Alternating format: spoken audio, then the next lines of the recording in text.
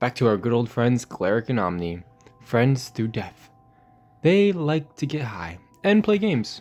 Their favorite game is Bong Pong, similar to beer pong, but I think you get it. And face off against George and Killer Assassin, their greatest foes. Killer Assassin's losing, so he cuts Omni's arm off, but he still loses. George and Killer Assassin go back to their hideaway. Inside of George's bug bar, of course. While shooting some pool, they hear commotion from the bar entrance. A spider is standing just outside of the front entrance, wrapping an unlucky bystander.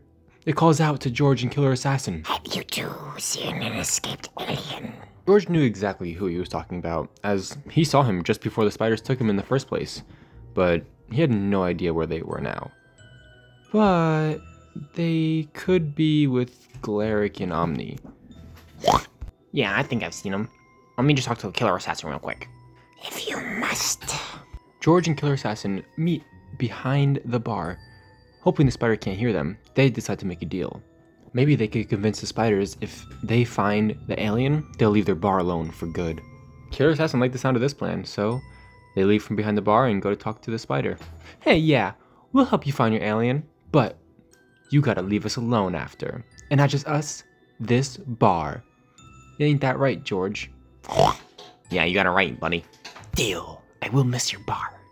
Whatever you feed them makes these bugs taste so delicious. George and Killer Assassin lower themselves down to Omni and Cleric. Hey, I know you two have the alien we're looking for. What are you talking about? Omni responded.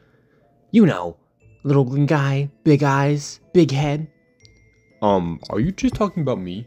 'Cause that's not very nice. But no, we haven't seen anything like that. Just then, a huge crash sound is heard right above. A spaceship crashed into the column? Wait, I didn't think technology worked on here. Yeah, well, obviously it doesn't. It crashed. The spiders must have heard the commotion also, because spider scouts were starting to come out of their cave, looking, investigating the crash. Omni and Glare looked down at the bottom of the column, hoping it wasn't the very alien that they were just trying to help escape. But alas, instead of walking away like he was supposed to, he was making his way back up the column. Hey, Omni, Yeah, Cleric? I think that spaceship was his friend. Yeah, I'd say that's a pretty safe assumption. Apparently, they weren't being sneaky enough while looking, because quickly, George and Killer Assassin noticed. Hey, you two said you didn't know where he was. You said you didn't even know who he was. I mean, do you blame us for lying to you? Yeah, he's got a point. Garlic yells out, Tyke, run!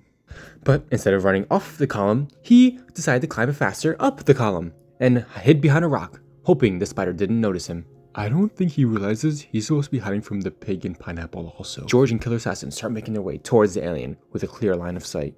Tyke yells up to the UFO, hoping to get his friend's attention. Lexatron, where are you? Lexatron heard, so he lowered down a rope for Tyke to climb up and get to the spaceship with him.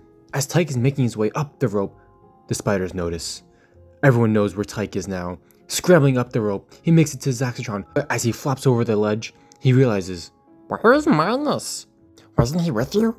Just then, they look up and notice Minos is hiding behind a rock, but before they had a chance to even make it up to him or think about making it up to him, a spider grabs him from out the cave. Without a second thought, Zerlax grabs Tyke and jumps off the cliff, using a wingsuit to glide down safely. Cleric sees what's going on and decides to leave to get help. But who's gonna help? Gothland. Gothland owes him a favor. But currently, Gothland's working in Ishith's castle as security, so Cleric decides to talk to Lil G instead. Hey, Lil G. Long time no see. So, Gothland owes me a favor, and I was wondering if I could cash that in right now. Sure, what do you need? Anything from my good pal, Cleric and Omni. Yeah, okay. Anyway, so we made a new friend. His name is You're talking about those two aliens? Well, we used to be three. Yeah, that's actually exactly why I'm here. How did you know? I see and hear everything. And also, I got a pretty good view from up here. Oh yeah, of course. Could you help me get that one in there out? Oh, you mean Minus? Yeah, I mean, I don't know his name, but if that's his name, then yeah, Minus. Yeah, sure. Let me just talk to the spiders real quick. Little G shuffles over to a hole in his wall and starts whispering.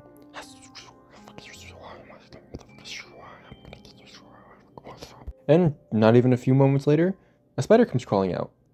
Hey, did you get my message? Yes.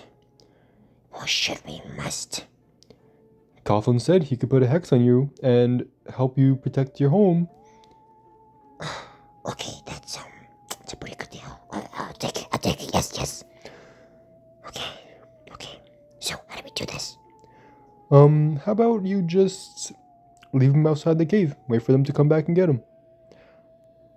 Yes, I never thought of that. Okay. Well, we have a deal, don't we? You know Gothland. He never backs down from his deals, as long as he likes you. A few hours later, the two aliens come back, Tyke and Zerlax, looking for their friend, expecting to fight to the death with the spiders. Well, not death, but to agonizing suffering for many, many years. But, to their surprise, there was Minus just sitting on the cave entrance. Hey, what happened here? I thought you were being liquefied. Yeah, well, just as they were about to start, they said that I was free to go. So, here I am. But they said I couldn't move from the spot until you guys came back, because they couldn't protect me from some other creature trying to get me, so I waited here very, very tightly. So, where to next? Zerlax pointed down at the bottom of the cliff. You see those two down there? They asked us to play Bong Bong. You down?